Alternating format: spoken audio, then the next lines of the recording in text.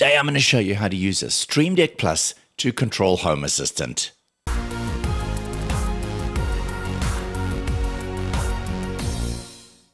So the Stream Deck from Elgato is a really cool device for optimizing the workflow at your desktop. Original version came out with these buttons, and effectively the button has a screen behind it that you can totally customize, and you can switch between groups of buttons. The Plus version has this touch screen below it, and it also has these 4 controls that you can use for things like volume.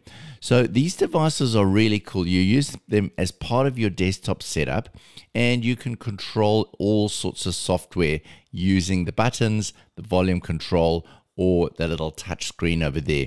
Now, I wanted to use this device to control things in my Home Assistant. So today I'm going to show you how to do this using webhooks. Now, to do the webhooks, you do need a Nebuchadnezzar subscription. I will leave a link in the description below of how you can do this if you don't use Nebuchadnezzar, but today we're going to focus on the Nebuchadnezzar version. So I'm going to assume that you've already plugged in the Stream Deck and you've installed the Stream Deck software on your machine.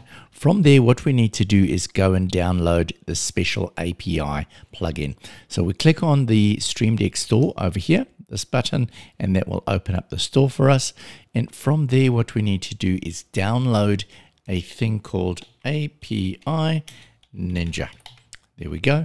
So we find it there. We select that. I've already downloaded. This is a free download, but you're going to want to download that. Okay, once you've done that, you want to open it up in your Stream Deck. So we'll go back. So what we're going to do now is create our automation to control the light. So we go along here, automations and scenes, create automation, create new automation, and the trigger is going to be a webhook. So I'm going to go down here to other triggers. I'm going to select webhook, and that puts it in there. Now it does give it this arbitrary name. I'm going to go and change it to video underscore light. You do need that underscore in there. Next, we're going to click on this little wheel icon, and we want that to be available outside of our local network. So we uncheck that box. Next, I'm going to go to an action. In the action, I'm going to select device. And what I'm going to do now is I'm going to search for the device which I have called Video Light. So this is a smart plug that my Video Light is switched into. And what I'm going to do now is I'm going to select toggle the light so that I don't have to have 2 buttons, one for on, one for off. I've just got one that I click each time that I want to use this. So now I go and I save this, and I'm going to call this my Video Light automation. So we go and we save that. Now what we do is we go back to settings, Home Assistant Cloud, and we scroll down the bottom here. Down the bottom here now you will see that we've got our WebSocket here called Video Light. Now what we need to do is we need to click on this little switch on the side here, and then once that is done, this will pop up.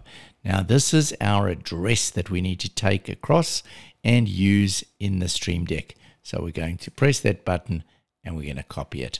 Now what we do is we go along to our Stream Deck. Now, once we're in our Stream Deck, we want to select that API. So that API falls under this title called Bar Radar. So we go to Bar Radar, there's our API Ninja, we pull it across into one of these buttons. Once it's in there, we can give that button a name. So I'm going to call it Video Light.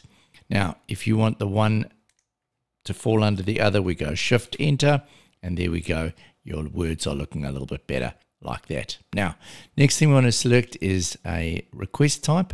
This is a post request, and then over here the URL. This is where we're going to post that URL that we just got from Home Assistant in there. Now, the only other thing we need to do is to give this an icon. So we click on this little down arrow over here, and we can say Open Stream Deck Icon Library. That will populate all of the Stream Deck icons that are available. You can download more of these, but I'm sure we'll be able to find something in here. So I'm going to go along here and I'm going to find a light icon. We'll use that one for example, and there we go. We have now created our button with a link to Home Assistant and we have given it a name, and that's all you have to do. So now you can go along and you can create as many of these as you like, and you can control as many different devices from your Elgato Stream Deck in your Home Assistant by simply creating automation with a webhook. So having a look at our Stream Deck now, all we do is press the button, off, toggle on again. Easy as that. That's all for me now. If you've got a Stream Deck and Home Assistant, let me know what you've done with it.